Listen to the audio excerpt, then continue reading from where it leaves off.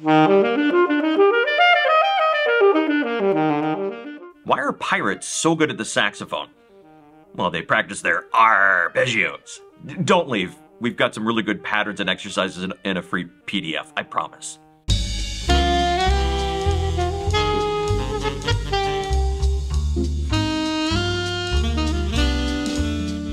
Hi, and welcome to the Saxophone Academy. I'm Dr. Wally Wallace, and if you're interested in saxophone masterclasses and product reviews, please do consider subscribing and hit the like button to add an augmentation to the 9th scale degree. Now today we're talking about arpeggios, the what and how to practice them. I've got some free PDF exercises, and also we're going to address the pitfalls, the common errors I see when students are practicing arpeggios, and then also talk about future application for arpeggios when we practice jazz. Also, let me know in the comments below, what pedestrian patterns have you grown tired of when practicing arpeggios? What have you done to spice up your practice? And if you don't have any ideas, well, we'll give you plenty today. Now, an arpeggio is basically a deconstructed chord. Being a melodic instrument, we can't play chords being one note at a time other than multiphonics, but that's another discussion for another day that I don't want to have. But what we're doing is playing each chord tone by itself. Now, this is important for understanding harmony, for understanding the context of jazz chord changes, but also it's a fantastic vehicle, practicing arpeggios, for technique and tone. The what we practice is important, but the how we practice arpeggios is even more important. So first things first, make sure you download the Fundamentals book. It's my book on everything saxophone related for fundamentals. It's free. Download it below, and let's take a listen to the pattern that is the end game of what we're doing here. Just first off in the key of C.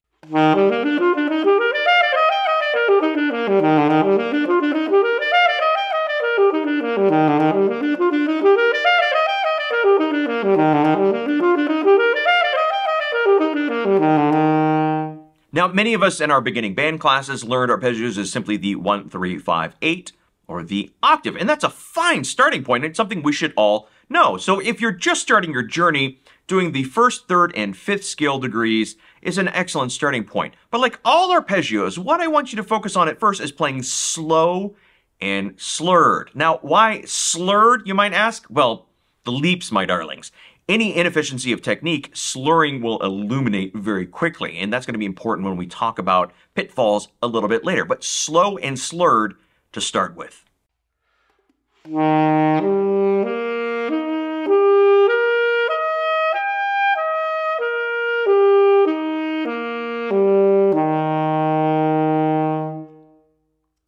Now, the pattern I'm outlining today, and that's in the Fundamentals book, adds a couple of tones to the arpeggio that I think are really important in modern classical and jazz music, the 7th and the 9th scale degree. So let's listen to the pattern one more time and hear how that 7th, the leading tone, goes up to the 9th and then surrounds the tonic. Listen one more time.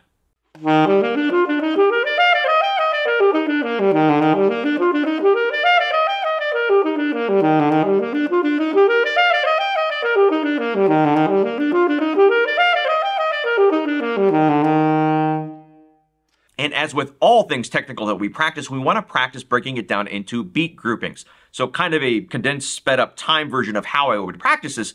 Beat groupings of 4, 1 E and a 2, 1 E and a 2. Always landing on the next beat grouping to make sure it all lines up. You should always be practicing with your metronome. But for the sake of this demonstration, I'm just showing you quickly how you would break down and practice these beat groupings. At home, slowly, gradually increasing the tempo with your metronome.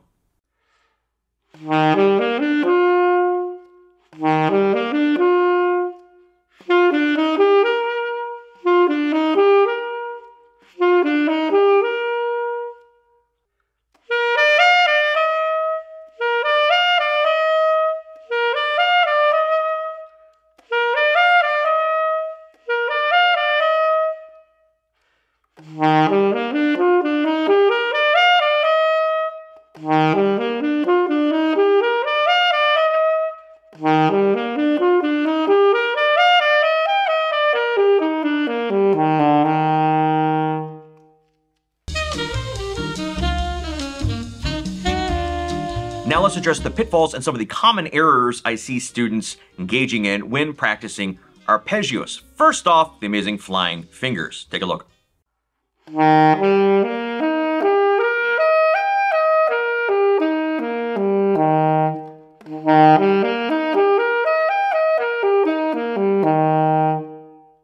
And for some reason, arpeggios especially is when we start to devolve into finger flatulation, where we let loose with reckless abandon, fingers flying up, much more motion than is necessary, highly inefficient. So the fix for this is simply noticing. You can do that by taking video of yourself or practicing in a mirror, and just bringing your attention to it occasionally within your practice session. And sometimes just consideration can be curative. So think about it from time to time. It's a good idea to take video of yourself or look in the mirror when you're playing to see, is your finger motion efficient?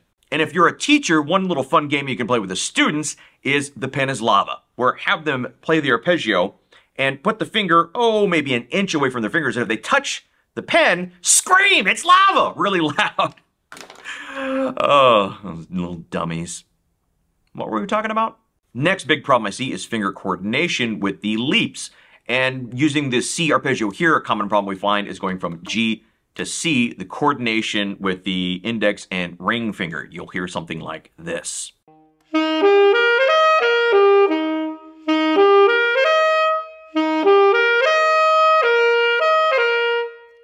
Now to fix this problem, we're going to use rhythmic hacking. I'm going to have an entire video on this. I didn't introduce or come up with this concept, I just gave it a cool name. So rhythmic hacking, first we do a doubly dotted short note pattern a la a French overture like this.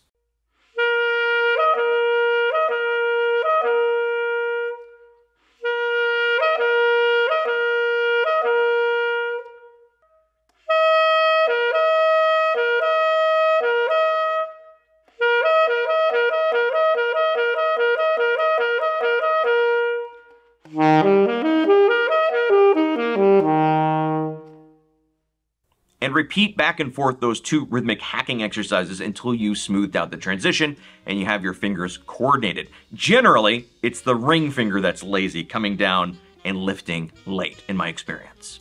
Now, arpeggios are also a great way to practice your front E and F fingerings. They're highly efficient fingerings, especially when doing leaps like arpeggios. So given that we're doing C major, the front E is an excellent finger to be practicing. So your front E, it sounds high E, but we're using the front F key. So think of this like fingering G and then hitting your front F key, and that's going to create front E. Now, it may not speak immediately, so we can practice this by isolating that interval and slurring to it and from it again and again and reversing the motion.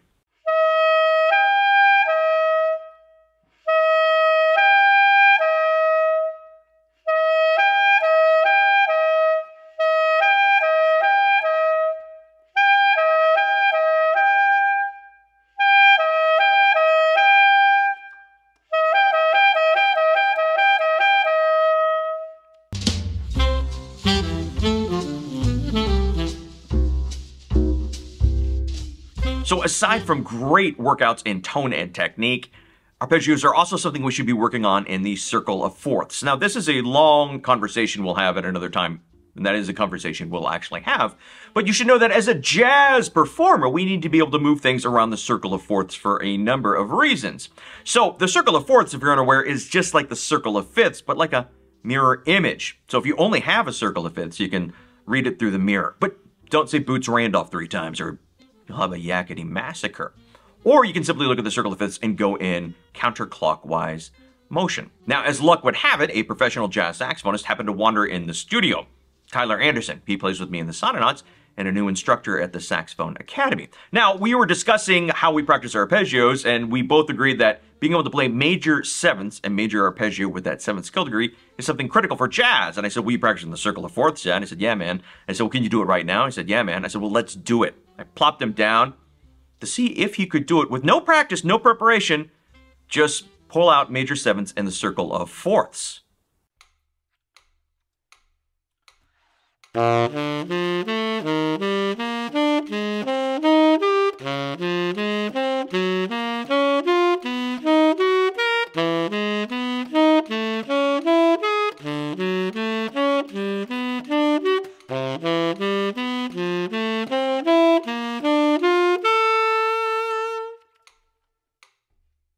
And then I said, do it faster.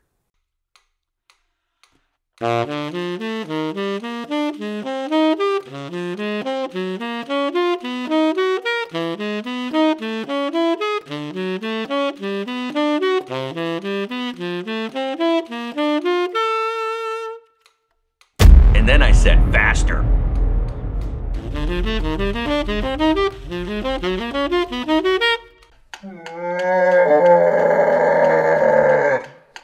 I suppose everyone has their breaking point. I'll find mine one day. But let me help you find yours. But before we get to that breaking point, maybe you want to start exploring the circle of fourths or the reverse circle of fifths. So maybe to start out, just play the roots going around the circle of fourths, counterclockwise on this little wheel.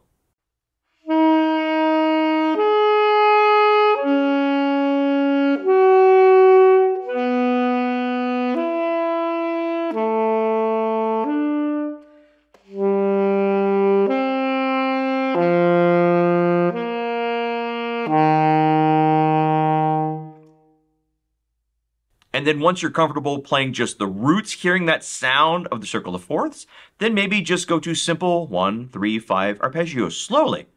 Don't hurt yourself, Johnny.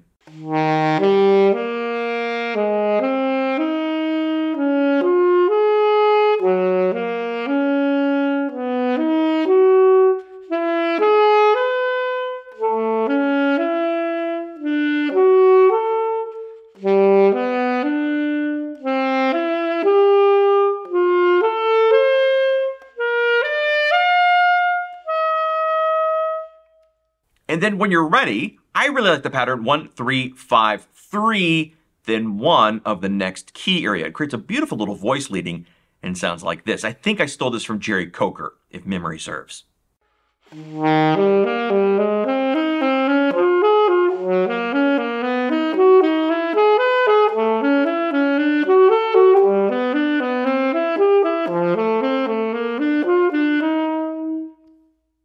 And then you can have some fun in improvising using arpeggios and scales. Scales are like arpeggios with the extra bits, or arpeggios are like scales with missing bits. Which came first, the scale or the arpeggio? We'll never know.